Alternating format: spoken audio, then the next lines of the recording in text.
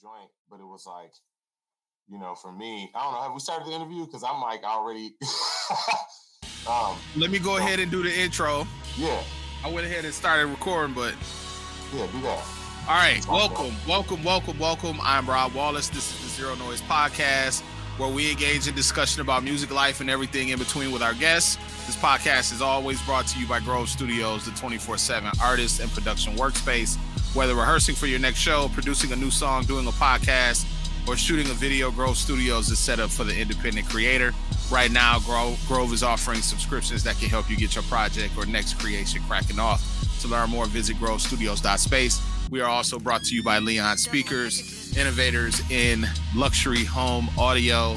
Thank you very much, Leon Speakers, for your continued support of our podcast. This podcast is produced by Project Plugin and shared with all streaming platforms through Captivate.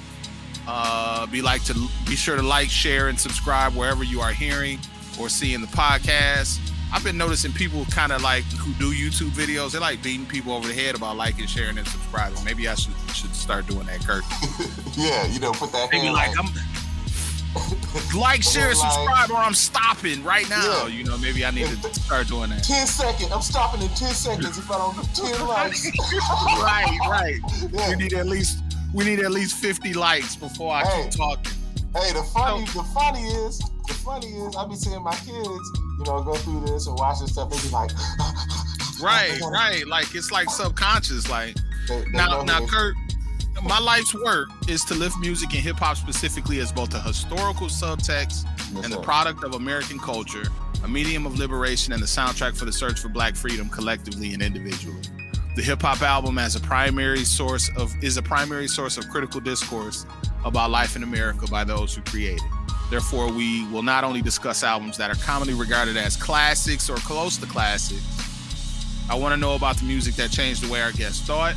Along the way, we'll explore how music speaks to who we are and who we desire to be. Art is not valuable if it does not challenge, if it does not ask, and if it does not respond. We acknowledge that music decorates time as art decorates space. I ask dope people to come visit with me, talk about who they are, who they've been, and what they do. I also ask them to be ready to discuss an album that played a role in them becoming them.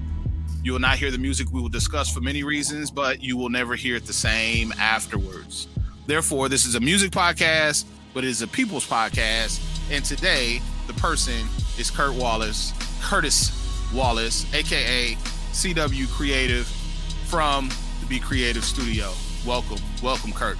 Man, thanks for having me. For real, thanks for having me. I appreciate it. So I encountered Kurt I'm trying to think about how we first ran across each other, but I remember we kicked it at Buff's surprise party and had a lot of common threads. First of all, Rob Wallace and Curtis Wallace are not related.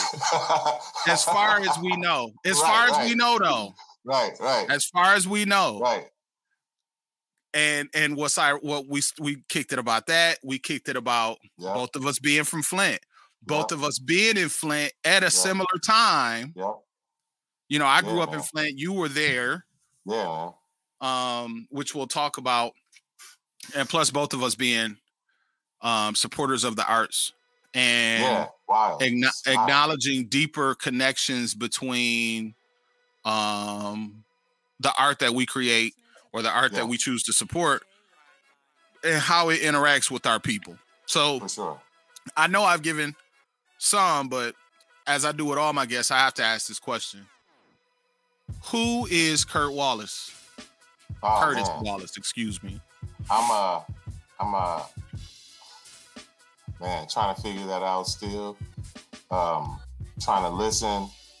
But I can tell you, it wasn't until this album we're about to discuss, when I heard it, I felt the need to define that and to discover that. It wasn't until 2012 is when I decided to figure out who is Curtis. Is he more than just this dad, husband. I was working in the school system as an educator, and not even doing it in the field of study that I went to school for. So in 2012, it was this album truly inspired me to discover that question, that very same question, because it was a question I asked myself. You know what I mean? And this kind of helped me break that, the shell of discovery. And when you hear the songs, you may understand why, but it was a space in my life where it was really needed for me to discover that question. So, and I'm still on the pursuit. So, but right now I do think I am still that husband, that father. But I think I'm obligated to more than just that as a human being, as a Black man, as a father, as a husband, as a friend to my community. But right now, I truly see myself in this moment, as a vessel, truly just a vessel to create and inspire other people to do it. That's where I'm at right now with it. And one thing I typically do, this is Curtis Wallace. The album that we'll be talking about is Black Opera, Libretto, The King's Legend. So we'll be talking about, we'll be digging deep into that, digging a little bit deeper into, your ideas. Look at you. See this is why you're here. See, look at this fantasticness. This is why this had to happen. You got things moving and rotating and stuff. Perfect. So you talked about, and I want to go through your history, but you almost talked about it as though it was like an existential crisis. Not crisis, but an existential situation where you got to a certain point in your life and you felt like your life had deeper purpose. And I think that that's a crucial moment for a lot of men. Yeah, fact. A lot of Black men. We're raised to work.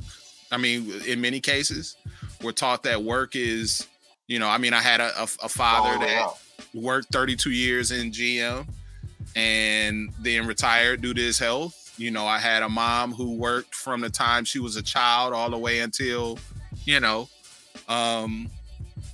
she was essentially in her 60s. And I think that from a generational standpoint, I just don't think that that's what we want to do anymore. Like, I don't think that's who we are as human beings. Yeah. And we try to find meaning of our work. And that's the kind of sense that I got from what you just said. Yeah, man. Absolutely.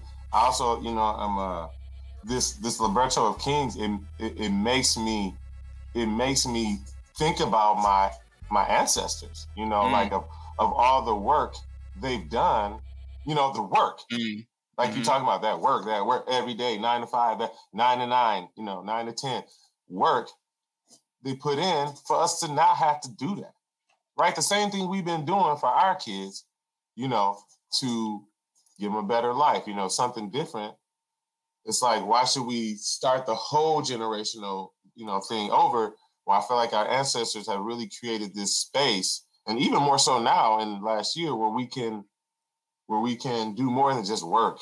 Right. Like, I want to work hard, but I want to work hard at something of creating this, at this legacy, not just GM, and nothing against your pops, but like at the end of the day, GM didn't see him as nothing but another number, give him a plaque, give him a certificate, great job, thanks for your service, but we can easily refill you with the space with somebody with even the same name if they worked hard enough to do it. Absolutely. You know what I mean? Absolutely. I completely agree. So let's kind of back it up all the way. Where were you born? I was born in Flint, Michigan, Genesee Valley, man. Yeah. What is being from?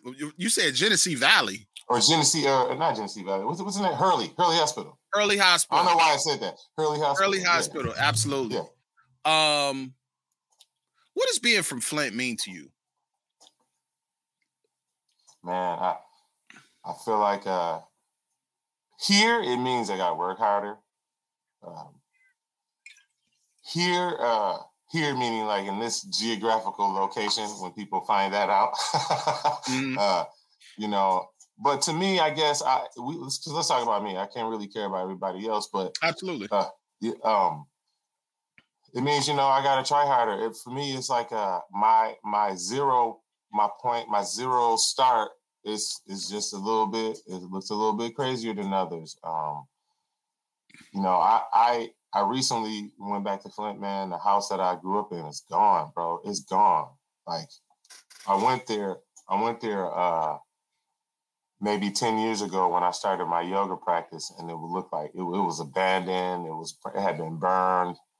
I went inside. It was only one thing that was not burnt, man. It was this glass door. You remember those glass doors, you know, with all the panes in them? It was the only thing. It was a solid oak. I took that door, man. I was leaving out. And I'm only telling you this quick story because it's like really my beginning starting point for Flint. Like, I grew up there till I was 10 years old, and then you know, I got, you know, because of the crack pandemic, it hit my home, it hit my family. I was one of those, you know, products of crack hitting those streets. And you know, for me, Flint is like a bittersweet, like, I love it, but that's where my whole family was destroyed, bro. But I feel like knowing what I know about America, my family could have been anywhere, you know, anywhere on the planet where Black people are, and it could have been affected. It's just like, it was 50-50, you know, in Flint, because they know how, you know, Black people, they know the psychology of us all. But anyways, backing up, I grabbed this door. As I'm leaving, police pull up, right? Police pull up, like, hey, what you doing? You know, I'm with my cousin. My cousin's still from Flint. And he's like, oh shit, you know, he's holding this door. He's, you know, trying not to let him see his face or whatever. So I'm like, man, you know, in this particular moment, again, I said I just started my yoga practice, my journey in yoga. And so it took me one day to Flint. I don't even know why. It just took me there. Mm-hmm. And when I got there, I grabbed this door. Again, the cops came out. I was like, hey, yo, I got this. My energy's right. You know, I told my cousin, you know, from Flint, I'm like, my energy's right. I got this. He's like, man, I don't know about your energy. So I was like, I got this. So I put the door down. I go talk to the cop. I tell him my journey, man. It was the first time in my life, man, where it was like, I was really honest, truthful, like and I'm talking about, like, every word I knew was like, I'm just about to be vulnerable. And so I told him, you know, about my journey. I told him about, you know, like, life, how it took me to Ann Arbor, Ipsy, you know, I couldn't make sense of things. And this dude was like, hey, put that door. He's like, here's what I'm going to do. I'm going to turn around, give me your license. I'm going to go to my car and run your plates. I don't want to see that door, right? He ain't tell me what to do with it. He just said, I don't want to see that door no more. Mm-hmm. So I put the door in my car. You know, I moved everything, put the door in my car. Cuz gets in the car like, I don't want to, you know. He's right. Like, you know, he gave me my license back or whatever. He tell me whatever, you know, like, great job on just, like, trying to change things. Again, this is a Black cop in Flint who, you know, I don't think, you know, had ever encountered something like this. Maybe he had, or maybe it was just refreshing for him to just bump into a brother like that. Mind you, I took off work and I was in a suit. So I took off, you know, my jacket and all that. So I have a tie on and everything. So I think just visually, he already knew something was different. But I say all that to say that was my beginning, man. I brought that door home, and it was like, I felt like I could start over. And that was, and I say it was 10 years ago, but it was 2012. So whenever that was. Yeah, almost 10 years at least. Yeah. And so at the time it was, I should say. Yeah. It was at that moment, man, I left, and around that time, Libretto King came out. And so, man, I started listening to it. I will tell you, what's crazy is, man, that you notice is that you notice that it was a moment of, like, I needed this. It was a distressful moment for me. And it was, man. I did not know, you know, what was next. I couldn't do 9 to 5, man. I couldn't do it. I couldn't just do that work thing. You know, like, because I seen it in my lineage. I seen it. You seen what it did. Yeah. And it's just, everything's broken. Everything's broken, man. I had a similar experience when, you know, I worked in K-12 for a long time.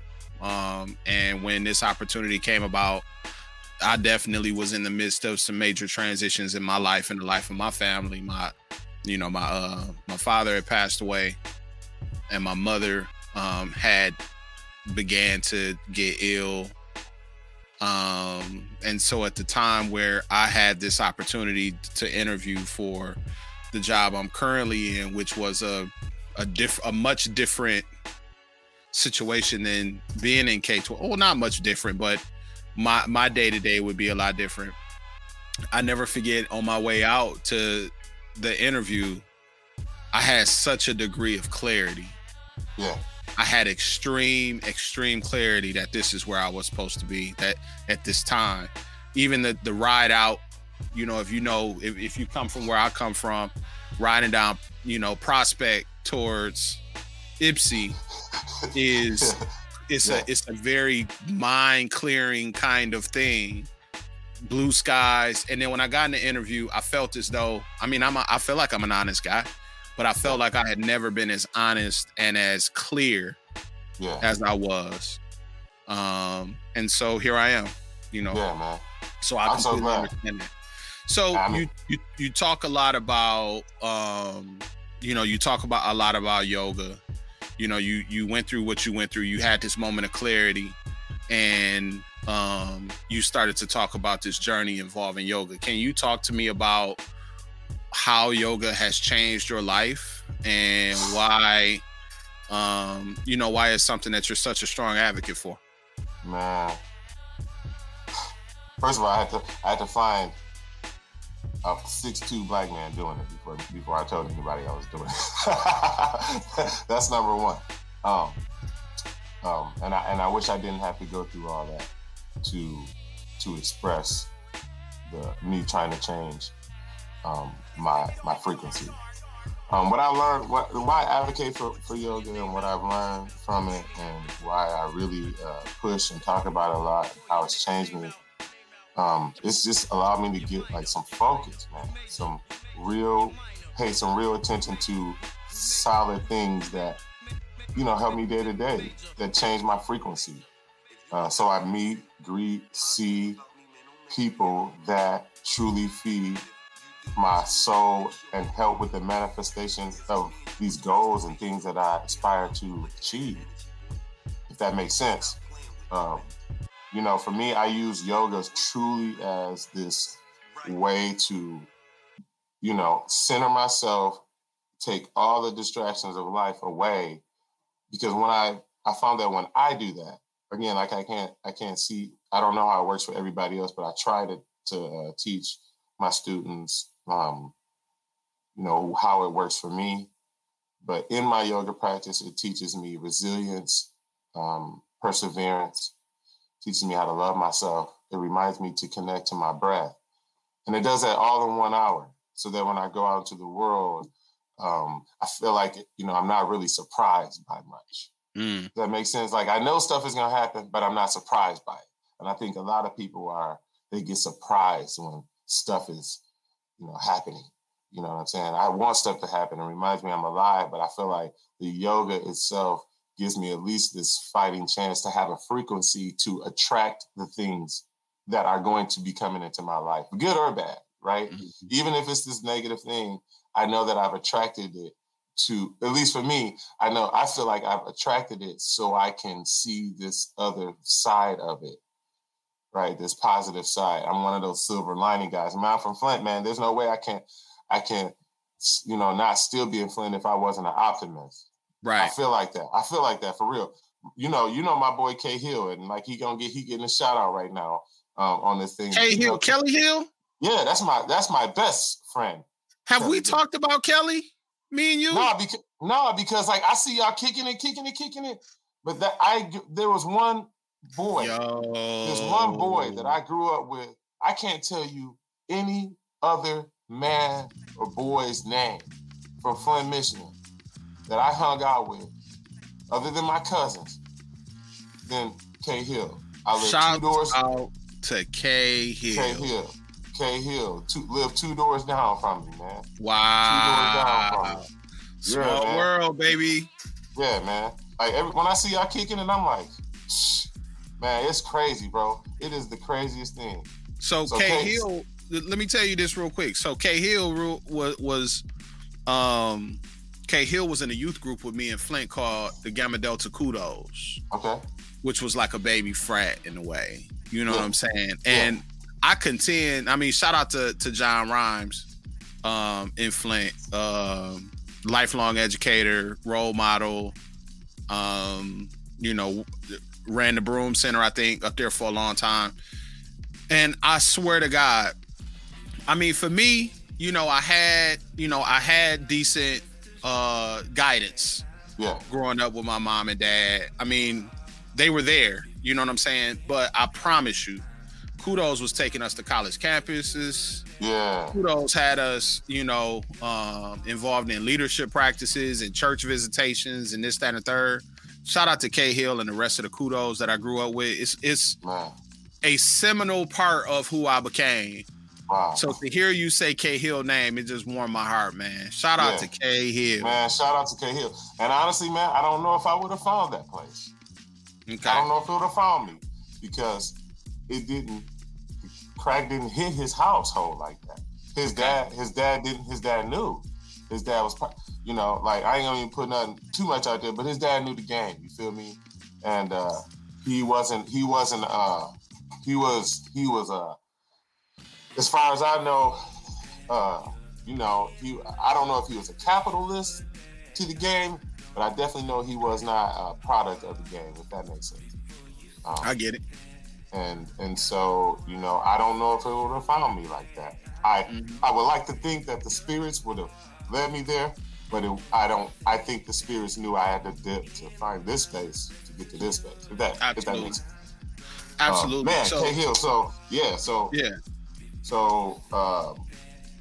for me, I think you were talking about, you know, where Flint meant, but like for me, it's a starting point, and yoga has helped me, you know, vibrate and really just truly like understand and just know that that's where I came from, but I have some work to do, and yoga just reminds me to just tap into my center and my frequency, so I can just stay focused, man. And I try to just teach people how to just find, you know, ways to stay focused. But I will tell you this, man. Yoga is the same thing as arting. It's the same thing as DJing. It's just kung fu, man. It's just another way. It's just another way, man, to just, you know, find that space. It allows it allows for individual expression as well. Fact. Yeah, and even in yoga, like how you bend, how you breathe, how you connect, how you move, it's all different. It's for everybody. It's for anybody that can breathe air. If you can breathe air, you can connect to self. If you can connect to self, I mean, you know this. You breathe conscious air, then you conscious breath, because we do it anyways, right? You breathe that conscious air in there, it stirs creativity to the fullest, because you now know that you purposely said, yeah, I'm choosing to live, right? I'm choosing it. And when you choose it and that oxygen hits and the neurals in the neural synaptic gap, you get those endorphins that you get from, you know, like for real, like I finished practice of yoga, I am feeling like I just like drank a pint of something. I feel like I done smoked something or something. Like you get this high, man, because you're consciously in the breath, you know, you consciously pulling in oxygen, which means you're constantly for an hour telling yourself, I want to live. Like, I want to live.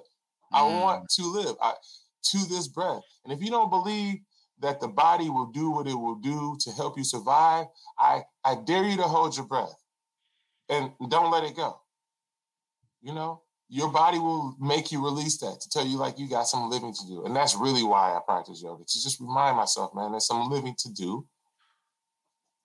Period. Wow. So I hear in what you're saying, one of the things that you mentioned is centering yourself, which takes me back to, and obviously yoga assists with this, but the concept of mindfulness.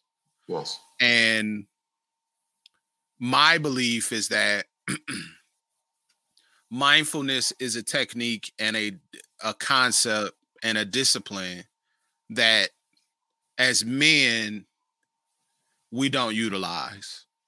like we should. For sure. I think that sometimes we confuse persistence with masculinity. We're supposed to work our hands to the ground, and our hands to the bone, and we're supposed to go the tougher way and the more difficult route, and to acknowledge the need for something like using breathing techniques and stuff like that can illustrate a certain level of weakness, which is poisonous to us. Yeah. Can you talk about, like, through your journey and attempting to employ these techniques, like how has it impacted? Has it had any impact on men specifically? And how would you suggest men get more involved in using mindfulness techniques? I'll tell you first off, it's a lot of, I lost a lot of men as friends when they found out I started my yoga practice, mindfulness practice. Yeah, because men don't do yoga, right? Nah. And so, yeah, I'm so curious about that. Nah, definitely black men don't do yoga. I mean, they do, but we don't think they do. In fact, I went to a local space here. I'm not going to give them any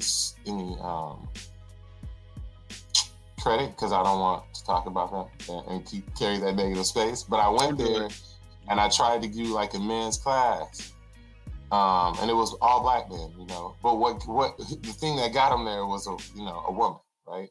I was practicing yoga with this woman, and everybody wanted to. I think everybody wanted to be in her space, right? I was doing yoga in her space. I didn't understand why everybody wanted to be in her space. But for some reason, I told her about, having a lot of men there. And she's like, let's get them. So she put it out. I put out the call, nobody. She put out the call, got like, 10 black men. But then when I started teaching the class, man, it was, so much resistance. Is that the word? Could be. To just breathe. It was, a lot of laughter, which is what I get in first-time classes. Which symbolizes, that's obviously discomfort. You already know that. Absolutely. And right. I worked through it, but I got on a workout outfit talking about yoga, right? And so I got these men who just were very uncomfortable with being in silence in their minds. Truly. The silence, I say silence because I don't mind the noise of, physical noise, but when you got a room full of men who are uncomfortable with silence because they know we start breathing and we start thinking and start getting into the mind. What I've learned is and I don't know if this is the right word, but I've learned that like I can be in a room full of white women and they in it. I get a room full of men, it's like we start thinking, they start getting so much in the head, we got so much trauma, bro. But it's my constant goal is to get a room full of black men, man. If you can help me figure out that, man, that would be dope. But I found that even for me, again, I lost a lot of friends who was just like, it's not masculine enough. It's not masculine enough.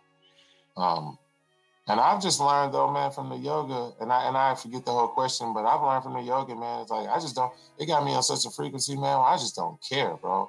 I just don't even care no more. The same people that hate that I do yoga are the same people that are secretly watching me and secretly, when I see them giving me the shout out because they happy to see that I'm doing my thing. I'm always trying to encourage them. They can do it too. Right. You absolutely answered the question. It was just what your experience had been involving engaging black men in mindfulness. And the reason that is so near and dear to me is because I learned about mindfulness when I worked in a school that was trying to shift its practices to being more trauma sensitive. Yeah. So developing my understanding of your breath and staying centered, I always look at it. My whole metaphor about it is always, driving down the road and you're in a lane. And as you do your breathing, staying in that lane is where my mind is, as opposed to, and I notice myself kind of drifting into that other lane, and I'm like, you got to center yourself. You got to pull yourself back in. Yeah. And that is very difficult. That is a skill that has to be developed. Yeah. And truth be told, it just speaks to how hard it is for us, Kurt, to just really centralize our focus on one thing. And I think about, I don't want to get too deep, but I think about when my father was alive, how my father used to focus so much on his yard. Yeah. And what I found was it gave him the opportunity to really center his mind around something very specific. Yeah. And get into a state of internal harmony in a way. Yes. Like you couldn't tell him nothing outside. Because right? I think even more now than ever, the amount of distractions and the access that we have just using what we're talking on technology. Right now. Yeah. Yes, we have the capacity to always be inundated with information, right. And being able to get back to a mindful state is very, very important. Absolutely. So you're doing you make this shift. You're doing yoga. We encounter each other or whatever at some point, but you end up getting involved in the Be Creative studio. So now you're not only a yoga instructor and an artist and a father and a husband, but now you're running a business. Is that correct? Yeah. So let's talk about Be Creative and how it started. I've been studying art since I was 10 years old. In fact, K Hill can tell you, I was that kid who could draw. A few years ago, some friends of mine, every year now, but a few years ago, some really good friends of mine had passed. My mom has passed, my father's passed, sisters passed, people passing. It happens. I'm reminded of time constantly. I'm reminded of time, and that we are not in control of anything. And the only thing that has true value, everything else is great, sweet toppings. But the thing that has the truest value is time, because we don't know, man. We have no idea when it will spin. We have no idea how much we have. And I'm saying that to say that with so much and so many people passing, I kind of came to the realization, right, that I had been studying something for, at this point, 33 or 31 years, because I'm now at the studio for 3 years.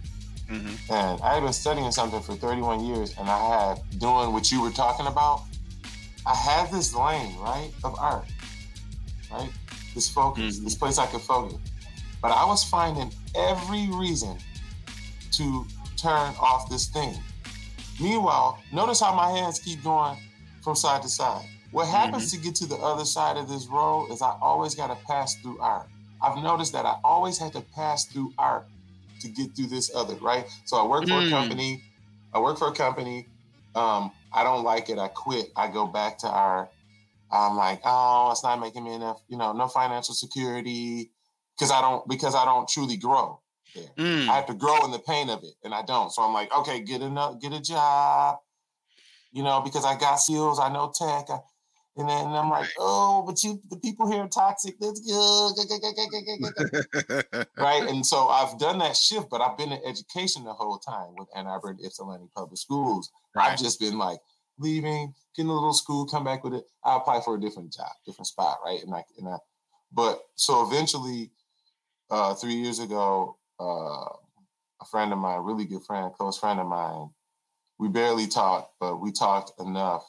In fact, he has a son and a daughter that are a few years older than mine. And so his son, every time he would grow out of his clothes, he would give them to me. Dope clothes, always Nike gear, all that stuff. I was like, man, let's go. Clothes to clothes. We saving the earth. We saving, right? And my son will love it. Well, a few years back, I found out he had prostate cancer. And oh, wow. Yeah, man. And he was talking to me, and he's telling me he's feeling good. I was like, word, all right. I'm taking my family. My family and I were going up north. We're going to Lake Michigan.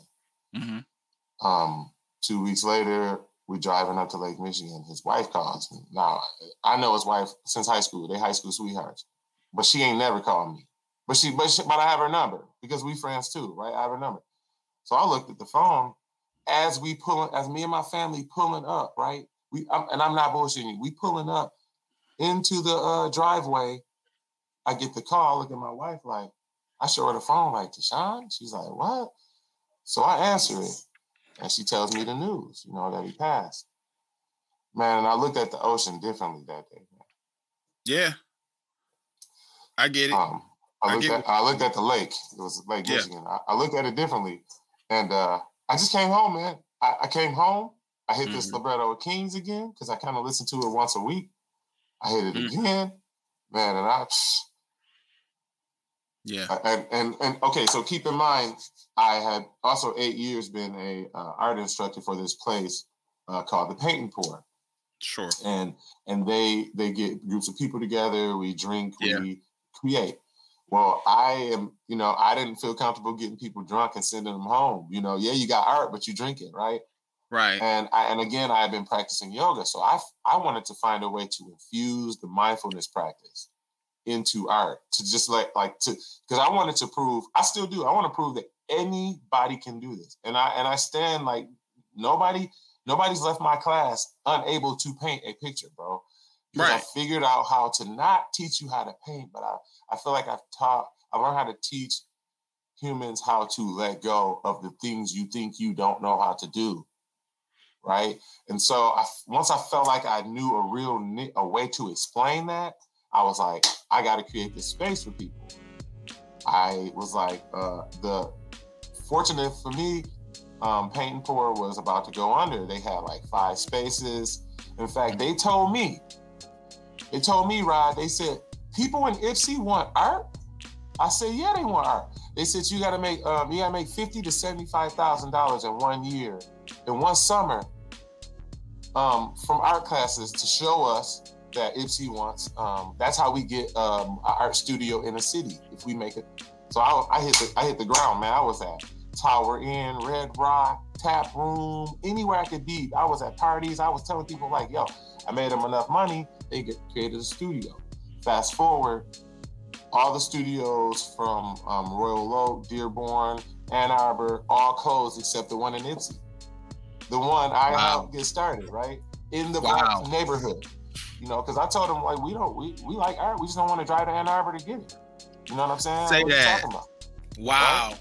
And so it stayed open.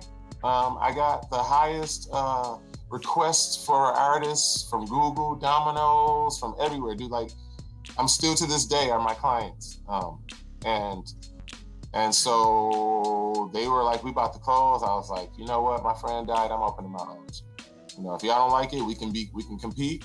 Otherwise, I already got my clients. They were like, nah, bring it in. Bring it in. We'll help. We'll actually let you keep the space until you can cultivate and create, a real good, get you a space. Man, I was 3 days before they shut stuff down, man. I was about to sign some papers to get myself a space. Amen. And it'll still happen. And I'm going to tell you why. If I can, let me pause you right there. Yeah. Why do you think, what made what you were doing so successful? Why? And here's the real intricate, the real question. Why is it that people who experience what you do, they tend to call you back? I know why. It's not. I think I know why, and I keep doing it because I know that's why. To few reasons. Number one, right off the bat, my blackness. It is not the norm for them to have an artist, not just be an artist, but an instructor, be Black man and knowledgeable, right? So I'm not just up there entertaining. I'm actually teaching you art stuff, and I think right away that gets people. Because we're used to seeing the Bob Rosses of the world. We're used to hearing the white names of artists. But so I think that's right off the bat. Then secondly, what I do is I am number one, 100% always myself. Meaning whatever comes to my mind appropriately, right? I'm professional. Don't get it twisted. Whatever comes to my mind, I say it. right? Like, you know, and I think that people is refreshing to people. I think it's refreshing. And then I also have this ability to, again, get people to do something that they even started. They were like, I hear them before class, like, I don't know. I don't think I can do this. I'm hearing them. I'm like, oh, yeah, okay. You know, and challenge, right? I got you. And I'll focus on that person that says they can't. And it's usually the person with the lowest frequency. The people with the lowest frequency will tell you, they will tell the whole class that they don't even know, like, I don't know. You think you can do this? They'll try to convince people that they can't do it. And so I go so heavy on that person that I think a lot of the class will see that I change the energy of that person. I change the frequency of that person by just helping them be present, you know, to not even, I call it beatboxing. I say, you're not allowed to beatbox in my class. There's only two people that can beatbox in my class. The human beatbox and Dougie Fresh. Those are the only two people. And I'm gonna play those if you request them, right? But other than that, there's no, I can't. Yeah. Curtis, what? Shit. Girl, can you do this? I don't know if mine right. Right. And I call it beatboxing. So I say, look, first of all, none of that. And that's how I present it to him.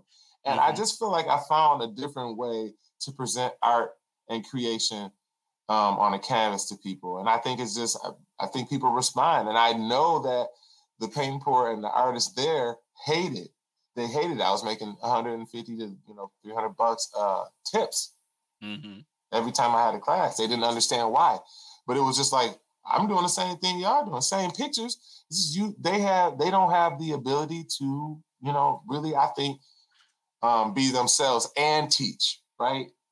I've learned how to like intertwine to like, it's myself, either you're gonna do it, you're not gonna do it.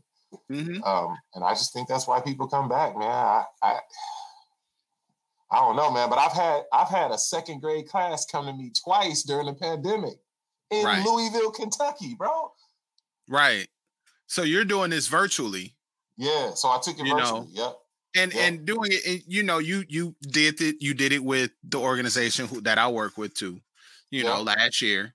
And you kind of alluded to this by talking about, you know, playing human beatbox or Dougie Fresh, but there's a deep connection in everything that you do with music. Absolutely. And why music, from what I know about you, music affects your group sessions. Music engages with your yoga. Music engages with what you do individually in art. So what role does music play? It's my harmony, man. It's music is my director. You know, music is like, you know, if I got a quiet room and somebody's like humming you know, Justin Bieber song, whatever, I automatically get a way in to connect to people. Music is a heavy connection. Music to me is like, you know, if I can get that one person who's like, I got that yummy, you know, like, okay, get that person. I'm like, get that person's energy. Then that from the music, it'll get other people, man. Music is so dope to me, man, because it really does create and can generate a feeling. You know that fully, man. And to me, it's just like, I hear it. I hear it all the time, man. I hear it when my fan blowing. I even when like I have yoga classes and it's not even just music, right? I guess I'm gonna change that. It's not even just music. It's sound, man. Because even in some of my yoga practices, we outside. I don't have music on, but I remind them that we can hear 24,000 sounds at once if we focus in. And we start hearing the birds chirp, you know, the truck like, oh, you know, like the breeze, right? There's this music, man. It's this sound that's everywhere, man. It's hard for me, and I talked to you about this when we were at Buff's party, man. It had me emotional. It still got me emotional, man. I realized I have not ever created any piece of art without sound, and I'm talking about majority music, but without some kind of sound that helps me flow through it. Right. If that makes sense, man. Just so this album right here in particular is one of those ones that took me emotionally through so many paintings, emotionally through so many like moments in life. It's still to this day, this album right here, I listen to it, like I said, once a week, because there's so many hidden messages in here on how to just be present, to just be present, because we can't control like what the world is doing. And I only say all that to say, like, I really don't feel like I would be able to even show you visual colors and things that I'm seeing without music orchestrating it. Oh man, it's crazy. I remember an interview with Kanye West talking about like he sees like waves and stuff, and it was crazy to me because I really didn't understand this dude when he said that. But it wasn't until this past, few years, man, that I'm really understanding. I'm really, really understanding it, especially since I met you, somebody who has really learned how to interpret music into life. And so you kind of really helped me recognize what I was doing. I haven't been just listening to this music to help me with art. I've been using it as like my diary or my guide to survival, bro. Hip hop and music has been my guide to survival. Like anybody, you feeling bad? Music. You feeling sad? Music. You want to unsad? Music, right? You want to joy? Right. Music. What do you pick? Is it gospel? Is it Sunday? Is it R&B? Like whatever, and what I love about it, it's something for every emotion, and sometimes, right, I'll listen to some classical music. Sometimes it's jazz. But either way, man, there's music popping off every single time. Absolutely. So I remember it was after the podcast after the pandemic had began, we were coming to the end of production. One thing I talk about in the documentary for Formula 734 is the fact that everything kind of paused. When the pandemic happened, we pretty much had the album, but we still had some things to do, but we kind of paused everything. Yeah. And then when, once you got past that initial shock of, okay, everybody is at the crib right now, everything kind of stops. I'm locking down and, this, that, and the third. Then we got back to the point where it's like, yeah, okay, so, let's go ahead and let's get this done or whatever. And when we talked about cover art, the first idea that we had was we have to engage with a local artist. Right. It has to be an original piece. And you were the first person that I thought of and made the phone call to you and you got on it. And as a part of it, I sent you the album to listen to. Yeah. And can you talk us through, because that painting now has become, it's kind of taken on a life of its own. Yeah. And that was my intent in saying it has to be original art, because I like for everything that I do to be on some level to be original art, unless I got to do it myself, where I'm probably taking a crappy picture, still OG, and keeping it like that, But walk us through what that was like. Walk us through that process and how it came to be. Oh man, or I guess how it came out, so to speak. Well, right away you asked me to do it. In my head, I'm like, I'm about to do this piece that's about to be, the struggle is real. We seen George. It was just so much, man. It was so much. But then, yeah, man, you gave me that album, bro. I listened to that album a couple of times, man. I found myself, crying the whole time. And I also found myself like, dang, that album went so fast for me. And it started making me think about my son, man. Then it started making me think about my students. And it started just making me think about, the kind of art that I create. And, Ma, I talked to Ma, a while back, how, I said, man, I can't make art that's got pain on it, man. I was like, I go through enough of it. I don't like people seeing it. I don't like perpetuating pain, man. you know, I realized that I'm a portrait artist. I've been drawing and painting people's emotions, you know, but mostly, you know, happy emotions. No clients want, you know, their portraits of someone, you know, being mad or whatever. But I realized most of my art has been built and created to perpetuate visuals of happiness, of positivity. Mm-hmm. And so my first vision of, you know, cars exploding and stuff, you know, and it became like, okay, I heard all these young men's voices. And what I hear in these voices is like they're different ways of survival, right? How are they surviving? But I also hear in them that music is this space, this epicenter where, you know, they come here and this is where they feel safe. Mm-hmm.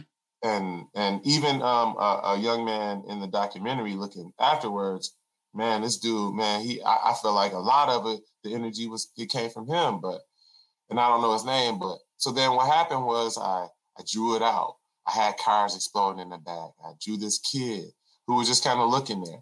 And then I met this kid named Howard Williams. And I think you know him, actually. Shout out to Howard. Shout out to Howard, man. Really, absolutely. Really good, young, smart dude. And because I'm doing work with Educate Youth still. And I was like, yo, man, you know, I want to be able to give you some money too, because I see what you're doing out here. He's interning and stuff. And I'm like, man, I want to be able to put some money in your pocket, you know, perpetuate what I'm trying to talk about, which is, you know, put money in Black man hands and, you know, trying to build some equity. I can't ask people to do it if I can't do it. I was like, okay, let me try to kill two birds with one stone. So I hit him up. He was like, cool. We went and took pictures all over Ypsi. And we went up to the top of Ypsi, cross street. I saw the tower. I saw Easter, man. I saw him. And what's crazy is, Rod, I said, I want to have you come like you normally would, like you going for the rest of the day. Mm-hmm. He said, okay, that's how I normally do. And like coming into you know, meeting this guy, to me, who is just so willing to be present with me. Yeah. I saw him and I saw how his day-to-day sort of life was going. And when I saw him standing at the top of that hill, man, and I started thinking about the stories that I had already, you know, heard in this music you gave me, I just came up with it, dude. And it was like, I was just like, I saw it. And so what happened is, and so you can look at this picture here, right? And you'll see him with the backpack. You'll see he's got, and you might not have noticed this, but you see he's got his ID visible on his backpack so you can see it. Mm-hmm. You'll notice that it's turned vertical. Not that he's underage, but I wanted to give the viewer to know, like, a lot of these guys are not adults yet. Like, look at his ID. Like, it's vertical. Right, look at that. It's just a little small thing in there, but if you look at his ID, it's vertical inside there. It's not turned sideways. You see his 2 bottles of water so he can stay hydrated, right? He's trying to do his thing. Yes. To survive. What I also created was this long, windy road that he has to get to this institution, right? Yes. And from this institution that he has to go to down this winding road, I want you to notice his face. That not only can he do that he has to or feel obligated to do this thing, but we do this thing with a smile on our face because they already want us to be looking mad and mean mugging. Like, not only are we gonna do it and get to this and go through this windy road where, notice how you get down to the windy road, it gets a little dark and gloomy, but then you make your way back up to the top. You know, everything, the lights there. But I wanted to really have a lot of green, a lot of freshness. I wanted to really like express like this green. All this to represent not just green, but just like this green on earth and this money green. And I put all this in really so anybody can see, but I get to talk to you about it. But to get to this institution of green, to get to the green, he has to go down and through this winding road. And I don't know if you know what shoestrings on the line mean, but you from Flint, I have a pretty good idea that you do. But if you don't and you're tuning in, let the people know. I'll let the people know. It represents the passing of the life of someone in the hood. it also represents resurrection and growth. What's funny is, man, I went to Flint one year. I visited Cahill. We was doing our thing, visiting some friends, and it was calling me College Boy. And I remember leaving, man. I was feeling so bad that these dudes was calling me College Boy. I was so mad, man. I almost wanted to, like, and these are some Cahill friends who were not where me and Cahill was, but me and Cahill was just visiting for like a holiday from college. So it was one of those moments where he was like, man, let me get you out of here. Because like, this is what they do to me, whatever. Right. And I remember, I'm saying that to say, like, I remember that feeling like I couldn't, like this was the wrong thing for me to be doing in that space. But I kept on doing it. And when I was painting this, it reminded me of that, dude. It reminded me, like, you know, like you doing it alone, right? But when I went there, anyways, I took my shoes and I threw them on the line. Like I told Cahill, I was like, I ain't never coming back here, man. I ain't never moving back here, dude. I ain't never feeling like what I'm doing is wrong. I'm never gonna do that again. And so for me, it was also, I was kind of reborning myself. And also, you might not know, like this painting kind of resurrected me into another higher focus. This painting, while I painted it, I listened to Formula 734 the entire time. Every stroke that was put on this canvas had their music present in it. I didn't listen to anything else. I think I listened to the album maybe 20-something times before I finished this thing. And really, I just wanted to just do my best to represent.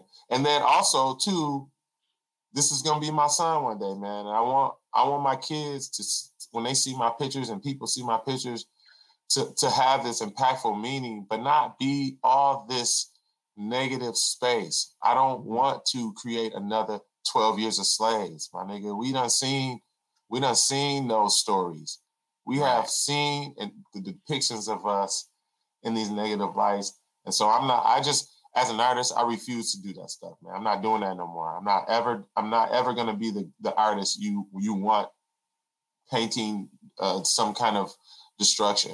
And that's to me, that's my point of what makes me Curtis. Like, so if you like, Kurt, I got 20 grand for you, but I'm gonna need you to create this.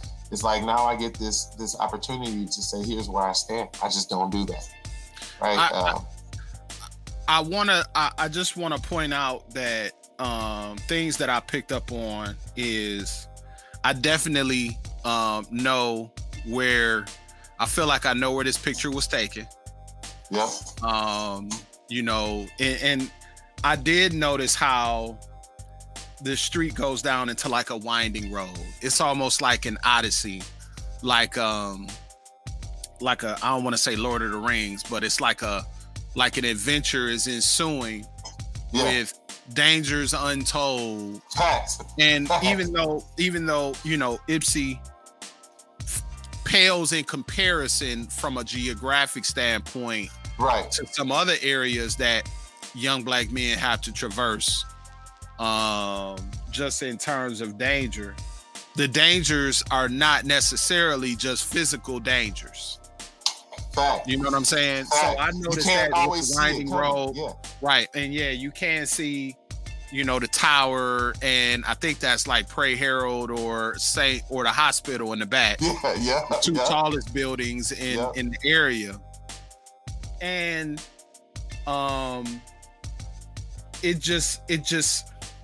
it reminded me about how I used to walk. I'm from the south side of Flint, and I used to walk when I was a freshman in high school. I caught the bus to go to school, and I grew up in the valley, and I had to walk about a half mile from, you know, from Dort, from essentially like center in Kent, you know, where Wally's East is, deeper into the neighborhood, closer down by I don't know if you know the south side, but like Gil Martin, and Gil Martin and Kent. So I remember just walking, and I didn't have to walk to school up to that point. I always got dropped off, this, that, and the third. And I would have to walk in like abject darkness.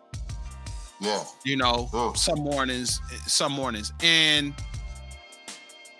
I never felt that I was in danger, like somebody was going to rob me or take something from me or anything like that. But I think about from a physical standpoint, you know, the fact that we had, you know, when I worked in Detroit, we had students that was walking, you know, a half mile at 5:30 in the morning to get on the bus. Yeah. To come out to Rouge where I work. And how there's a level of adrenaline that is heightened just based on where we live. And that's only one tier of the game. That's only one side of it. The other anxieties, the other factors that involve our success and failure are within those trees that you put on this painting. Fact. And so it really encapsulated everything that this project was about. I noticed the mask. Yeah. You know, this happened in the midst of a pandemic. So what Howard's face says to me is, I'm going this way, and I have what I need. Yeah. Via the water, I have my nourishment as I go into this, and his face illustrates a certain level of determination. That's right. That's right. And I wanted that and I also wanted to let people know we wake up having to go through this every day.